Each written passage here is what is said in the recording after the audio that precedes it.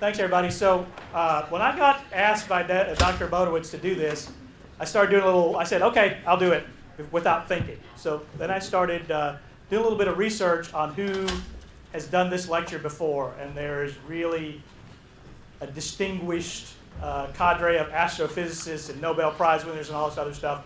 So as you guys would have done, I called the professor and tried to get out of the assignment. I said, hey, I don't work for NASA anymore. He goes, oh, we don't worry about that. I said, okay, I've got the magic ticket to get out of doing this work. I said, I worked for the University of Alabama. And he went, oh, that's still okay. So now I'm here. Hopefully you guys are going to get a good presentation. I'm not going to talk about cosmology or the origins of the universe or, particle physics or any of that stuff. But for 35 years, I worked for NASA.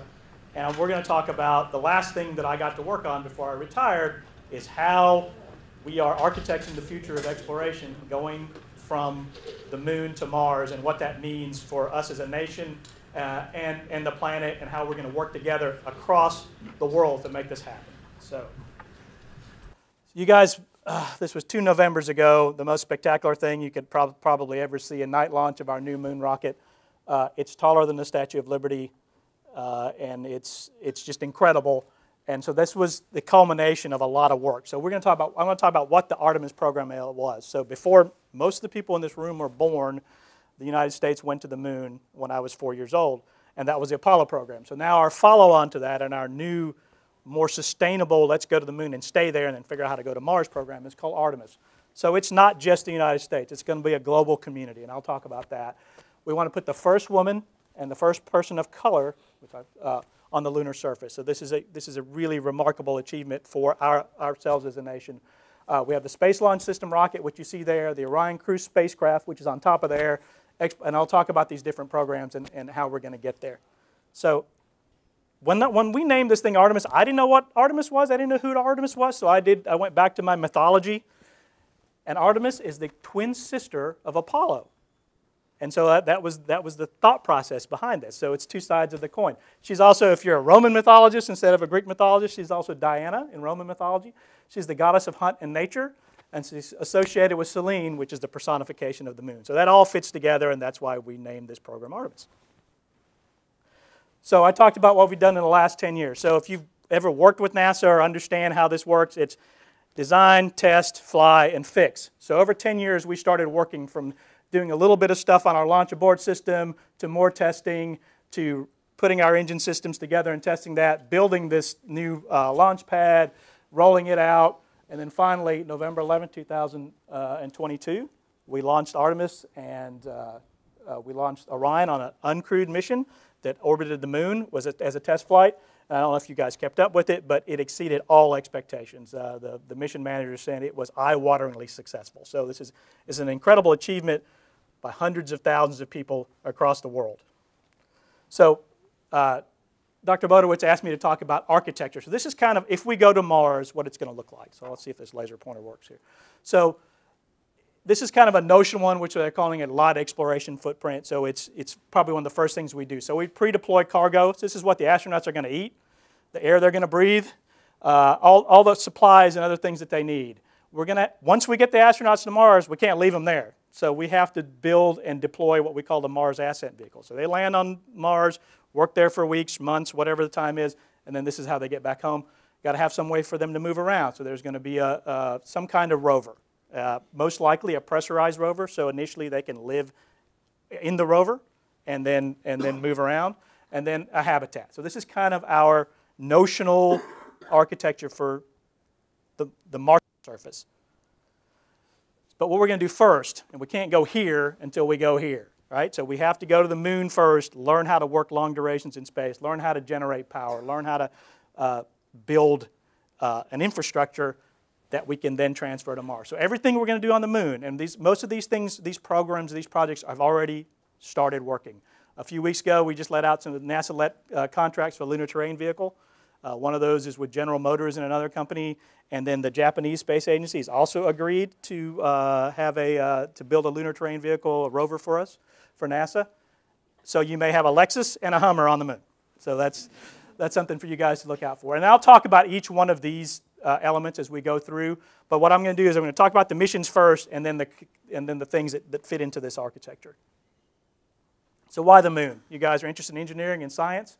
Obviously, there's a lot of value there. We don't want to spend a lot of money without getting something out of it. So first thing is, as we did in the Apollo program and all the other things, it advances science and technology. It gives folks in this room things to work on, things to do, things to advance where we are. It establishes, this is not purely an American thing, but it's going to reestablish our leadership in space. We're going to prove, like I've been talking about, the technologies and abilities to sending people to Mars. Obviously, it's going to create opportunity for economic growth. You know, if some of you are from Huntsville, I talked to a bunch of folks that were graduating in aerospace, and 3 out of 4 of them were going to Huntsville, and the other one was going to Houston. They're all working on space and NASA-related things. So this is kind of the opportunity for y'all to go grow and work. And obviously, after you come through, there's another generation. So we want to build that STEM capability. Inspiring anybody to be an engineer and working in physics and STEM is a net benefit to the world. So I'll talk about the different components of our Moon to Mars architecture. This is the Orion capsule. That's the moon. We're on the far side of the moon, and this was taken by a camera way out, probably on this solar array. There's another solar array on the other side.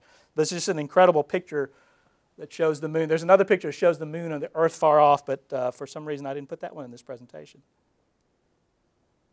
Okay, so this is a physics lecture, so I want to talk a little bit about science. So these are some of the things that we want to do in the science world. First, we want to understand planetary processes, how planets work, how planets were formed.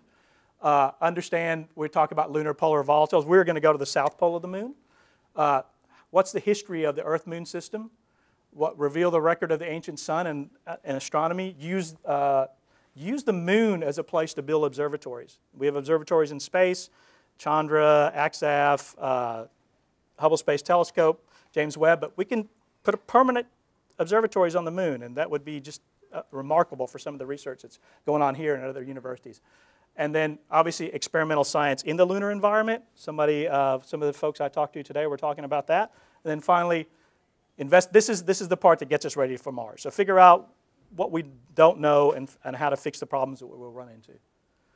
SLS, this is our rocket. I talked about this. It's about the size of the Statue of Liberty. It is the most powerful rocket that NASA has ever built. Oops.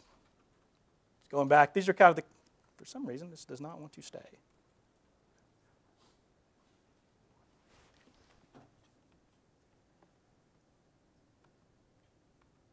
Going the wrong way. I apologize, y'all. All right, so it doesn't want to talk about SLS. It's a really big rocket, everybody. It goes up, makes a lot of noise, and it's very, very impressive. This is our Orion crew system. It consists of these kind of major parts. There's the crew module that's built in the United States. This is the service module. It's the European service module. So the European Space Agency is actually providing this to NASA. It gets put together at the Kennedy Space Flight Center, and this is the launch abort system. So as you guys know, we had a couple of very tragic accidents on the space shuttle system over the history of the program. And one of the things that happened was we did not have any way of aborting launch. If something bad happened, we just had to live through it. So this launch abort system, if we have an incident either on the pad before we launch the rocket or on the way up, this system will serve to rescue the astronauts. So this was actually managed and developed by my old team at the Marshall Space Flight Center in Huntsville. Exploration ground systems. I don't know, how many people have been to Kennedy Space Center and taken the tour? So you guys have been in the VAB, you know how big this building is. So this is where we put the rocket together, and then we stack the Orion on top of it. To do that, we had to build a new mobile launcher. We're using the same crawler to put the rocket on. So this is a mobile launch pad. It goes out to Launch Complex 39, and then we use that as a launch pad. Just an idea of how powerful the rocket was. It had generated so much acoustic noise that we actually damaged the pad, so we had to go back and rebuild it. So it was even more powerful than we thought and that we could model. So this is basically what our exploration ground systems does. They stack this vehicle. They put it on the crawlerway. It takes about 9 hours to go about 2 miles. It goes at a very slow pace, at a walking pace. You can see folks walking around it. And then put it at the launch pad, and then they do launch operations. So these are kind of what we're doing right now in the near future. Artemis 1, we finished that. Artemis 2, we've already selected the crew. That's scheduled to go in 2025 if all things work well. Artemis 3, we'll go back to the moon. And then we keep building on from there. So I'll talk about all these different things, and we'll talk about these different sets of hardware and capabilities we build as we walk through this system. So Artemis 1, we've talked about this a lot. Mission was completed. It was eye-wateringly successful, as people have said. These are the new elements. All these were the first time, and they all worked. The rocket, the spacecraft, and we had a new launch system. We had to have new software. We had to redo the whole launch process to use this rocket. So that's all been proven and tested. So we did the test, and we did the fly. If there's any things that we have problems with, we're in the fix mode right now. Artemis 2, this is going to be our first crewed mission. So we're not going to land on the moon for Artemis 2, but we are going to orbit the moon with a full crew. That means we're going to add the life support systems to our Orion capsule. We're also going to have the emergency egress system for crew on the launch pad. So if something happens before we launch, they have those slide wire baskets. I don't know if you guys have ever seen those. That's basically what it is. It's a long wire that reaches from the launch pad to the top of the launch pad to the ground. And you get in a metal basket, slide down. And then we're going to do more science and demonstrate some more technology. So this is our crew.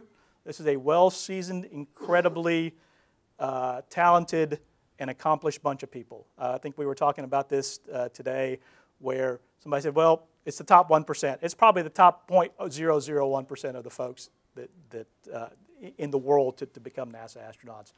It's usually they have 10,000 applicants. They select 100 to take interviews. And there's usually about 20 selected, and half of those come out. So I didn't just do the math there, but when you smart folks can do that. But these are the best of the best. This is our Artemis 2 crew. We have 3 Americans and a Canadian Space Agency astronaut. So again, this kind of goes to the global nature of what we're going to do in the Artemis program. So Artemis 3, we haven't selected a crew for that yet, but we have agreed that one of the Artemis crew members is going to be a Japanese astronaut. So that's pretty exciting in itself. That's part of the deal for them sending us the Lexus to put on the moon. So we're going to be the first human landing on the South Pole region. We're going to put 4 astronauts in lunar orbit and 2 on the surface. We're going to, obviously, we've got the full Orion. We're going to rendezvous in space. We're going to have a human landing system. We're going to have new spacesuits. And then the stuff that we've done before, since we've tested, flown, and fixed it, those are good to go. So we have awarded a contract to SpaceX. So is anybody here going to go work for SpaceX? Anybody here wants to work for SpaceX? Really? All right. So they are going to build they're 1 of 2 contracts to build a lander. So they are going to, it's called HLS, Human Landing System, and this is going to be our first lander. I don't know how accurate this is to scale, but if it is, it's a really big landing system. So we have to figure out. There's a lot of challenges we still have left for this. But this contract has been awarded, and NASA and SpaceX are working together to build this landing system. Artemis 4 is the mission after that. And what we're doing is we have the International Space Station in low Earth orbit. And it's been in low Earth orbit now for about 20 years and built up. We're going to build what we call the Gateway, which is going to be a space station that orbits the moon. So what we'll be able to do is we'll be able to rendezvous up there. It'll be a safe haven. There'll be a place for crew. It'll also be a staging area, so we can have refueling. We can put our crew vehicle Orion and our landing system. The crew will transfer into the landing system and go down to the surface. So again, I won't go through all this stuff, but there's a lot. Every time we do a mission, we introduce new technologies and new capabilities. Artemis 4, again, it's going to have more things for Gateway. I think these are probably duplicate charts, but we'll go through. And then we start really kind of establishing what we're doing on the moon. So Artemis 5, we're going to have our unpressurized rover, as we talked about. Artemis 6, we're going to finish that station around the moon. So when we're not at the moon, we may have astronauts at Gateway doing science and getting ready. I talked to some people today. This would be a great place. It takes a year to get to Mars and a year to come back. So this would be a great place to get that long duration experience for one of you guys to be an astronaut and live and work there. And as we keep going, we're going to keep adding concepts. We're going to keep adding, we're going to add a habitat. We may add power generation. We've got a lot of things we need to figure out, but there's a lot of things that we need to get to first actually have a presence on the lunar surface that's not a week. We pick up some rocks, we come back, we do some great geology, but there's nothing else. So we want to make this sustainable. So humans on the surface, what do we need? We need this human landing system. So instead of NASA building everything now, we're using more partners. So SpaceX and Blue Origin are our 2 companies that are going to help us with that. SpaceX, their system is going to be called Starship. So they've got contracts for Artemis 3 and 4. And then the Blue Moon system is through Blue Origin. They're still in more of a development system, and they're not just one company, they're a team, and you can see part of the folks that are on that team. So we're going to have alternate landing systems and alternate habitats. Gateway, I think I spent a lot of time talking about this, but this is going to be our space station around the moon.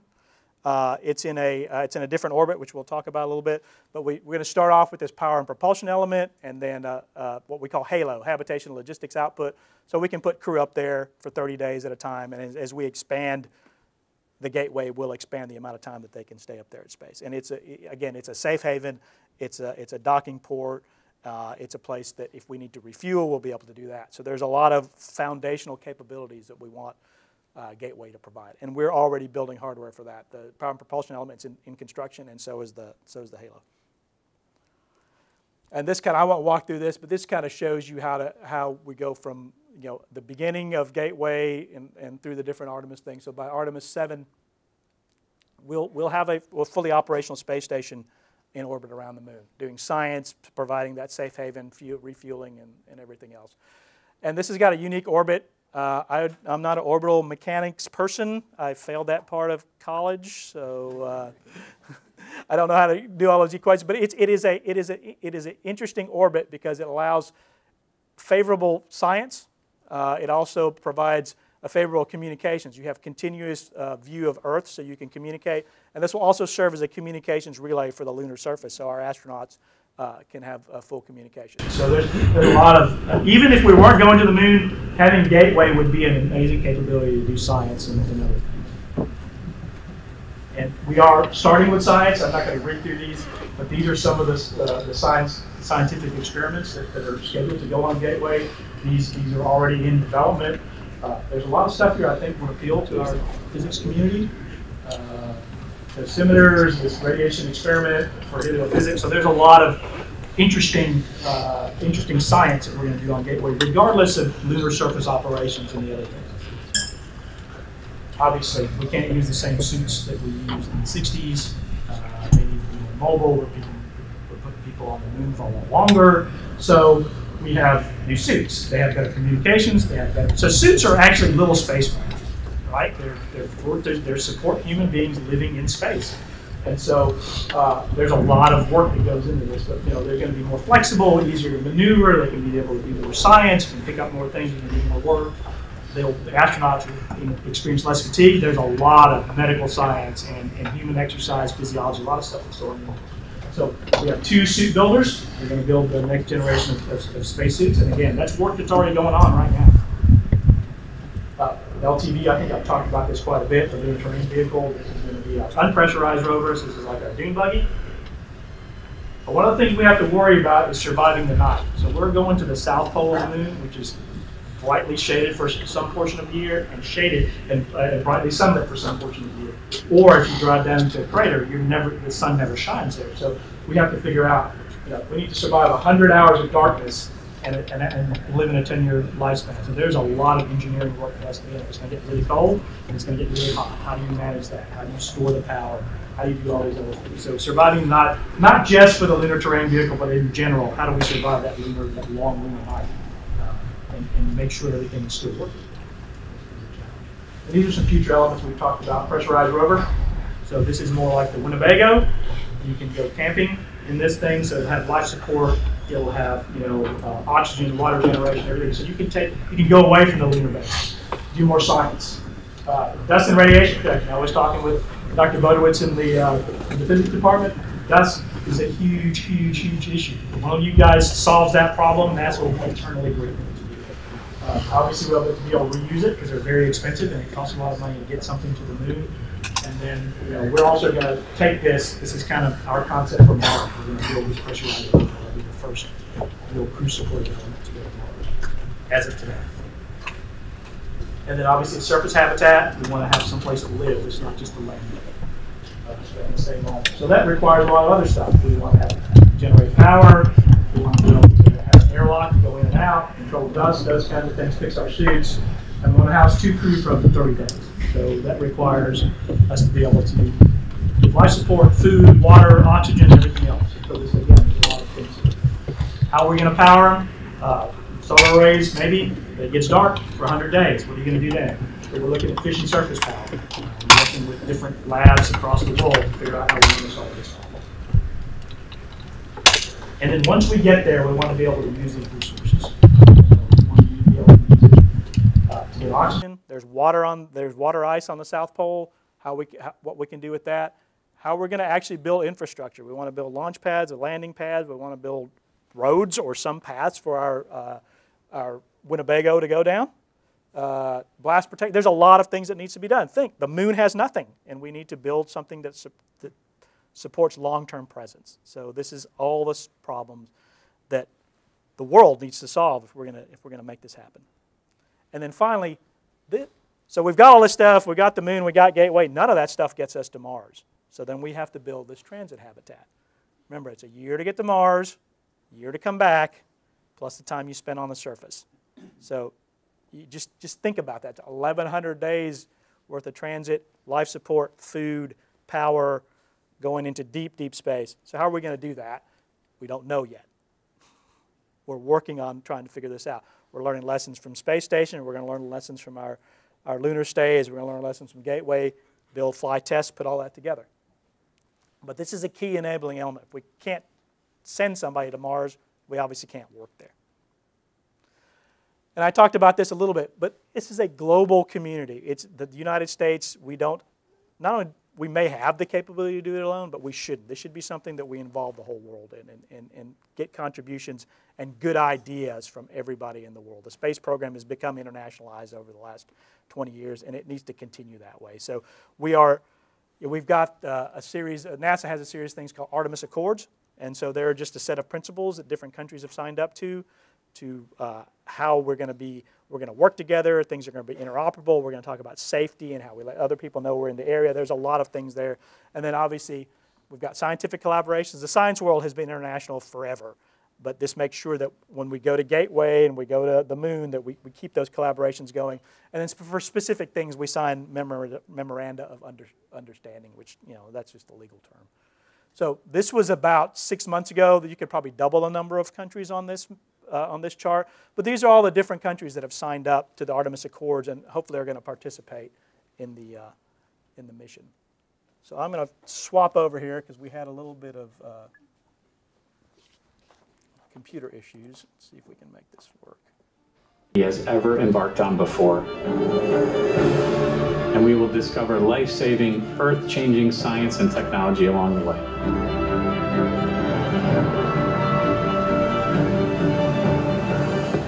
We're delving deep into what science can be achieved by humans working together with robotic capabilities and future infrastructure to support a long-term human presence at the moon. The Artemis generation stands ready to return humanity to the moon and then to take us further than ever before to Mars. Onward and upward.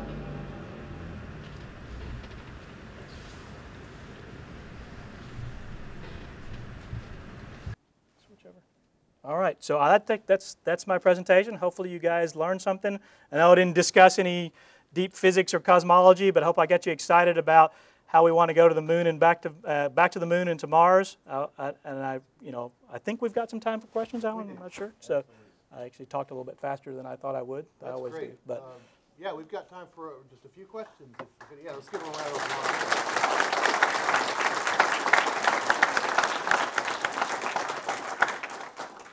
yes, sir. Nick.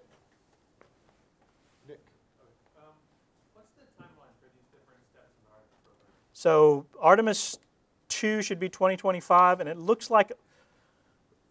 So we're developing and trying to plan missions at the same time. So you don't know what you don't know. But I think the last NASA was looking at. Just one quick disclaimer: I don't work for NASA anymore, so this is not official NASA policy. But we were looking at about approximately 3-year centers for those things. So it may be more, maybe less. Part of it depends on how fast we can produce some of this hardware. Yes, sir. You hear so much about lava tubes and caves and using those to escape radiation and all that. Right. Is that something for the far future, or is that something realistic? There has been some research on that. I probably am the wrong person to ask about that, but I know that they've looked into that, and there are some of those surface features. They are spending a lot of effort. A lot of these precursor missions, robotic missions, are going to be to do really detailed surface mapping, and so maybe that will. And then they'll have to figure out. Right now, we're limited by is we land on. It's funny. We land on a certain spot. Our communications infrastructure, as it stands today, won't let the astronauts go more than 2 to 3 kilometers away from the landing zone. So we're actually trying to build. NASA's trying to build basically a GPS for the lunar surface, and so that will first, obviously the lander and the habitats will have that radiation shielding. But as they go further, we have to figure that out. Good question. Yes, sir. So what do these missions look like in terms of the personnel? Because with Apollo, you had 2 folks on the moon, 1 person up in orbit. Right. And now you've got a 4-person crew, but you're talking about habitats designed for 2 people, rovers designed for 2 people. Right. So eventually, it's going to be more than that. So the first initial missions would be 2 surface, 2 probably would stay at. I'm not sure exactly because I haven't have to go back through and understand what would but 2 on the surface and 2 in lunar orbit, or maybe 2 on the surface, 1 at gateway, 1 in lunar orbit. Those kinds of things as they get the cadence faster. As if we can get 2 landers almost simultaneously, or figure out how to actually, the landers are going to go up and down, but once we get a habitat, the habitat is not for 2. The habitat will be larger than 2. The landers will be a 2-person lander at this point. If we can figure out how to get 2 of them down there pretty close to each other, then maybe we can double the size of that. Thank you. Sure. Ellie had her hand up. Why is only one of the astronauts not American? Probably, so I'm not going to get into politics here. So there's an astronaut corps, and we train astronauts from all different nations, and they technically belong to their space agency. So there is a process to negotiate who flies on what. There's also a list of there's basically everyone's got a turn, and that's whose turn has come up, for lack of a better explanation. There is also politics involved in that, and a bunch of other things that I have had nothing to do with. I never worked in the crew office, so I'm not going to go down the road but it's really, when's your turn? You got to go through all the training. They're in training now, and we'll go from there. So, since I get to do this, I'm going to sneak in a question of my own. Just this idea of going to the moon and going to the Mars, sending humans. You've outlined, and I think most folks in this audience know, that's really, really hard. But it's also really exciting. I mean, I think about it like, holy, that's a place we haven't been. But when I talk to other colleagues, friends, whatever, they often say, why are we even doing that? Can't we do it all with robots?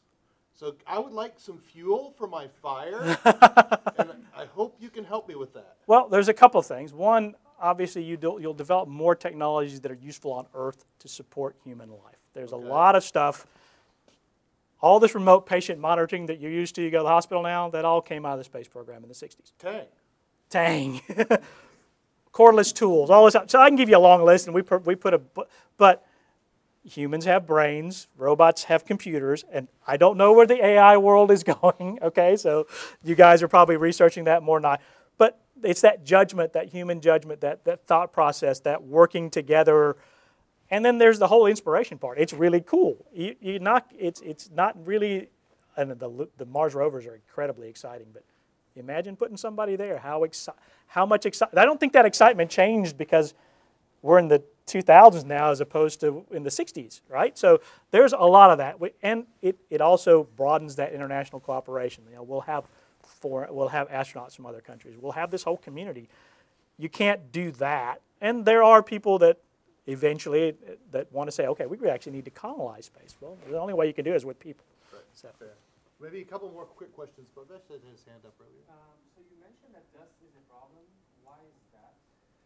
Dust gets everywhere. Dust, the dust is a health hazard. It also messes up machinery. And it has been a very hard problem to solve that we still haven't technically solved yet. So we have tried a lot, and that is one. If you look at NASA's rack and stack of things that they need to solve, surface power, position navigation and timing, and dust mitigation are in the top 5. because of the hazard and the need to control it. Right now, they're, and if we can do it somehow where we don't need to have an airlock where they don the suits and take the suits off and all this other work, every pound that we don't have for every kilo we don't use for infrastructure is a kilo we use for science or a kilo we use for life support. So that weight, anything we can make to make it simpler, and dust mitigation right now is a very complex problem, will help us. Last question. Do you have any numbers on dust, like how energetic it is, how heavy it is? I do not, but I'm sure somebody does. So the people, just if you're ever on messing around with NASA, it's this Space Technology Mission Director. They have the remit to figure out how to mitigate the dust. So. All right, let's thank Dr. Dorswamy one more time.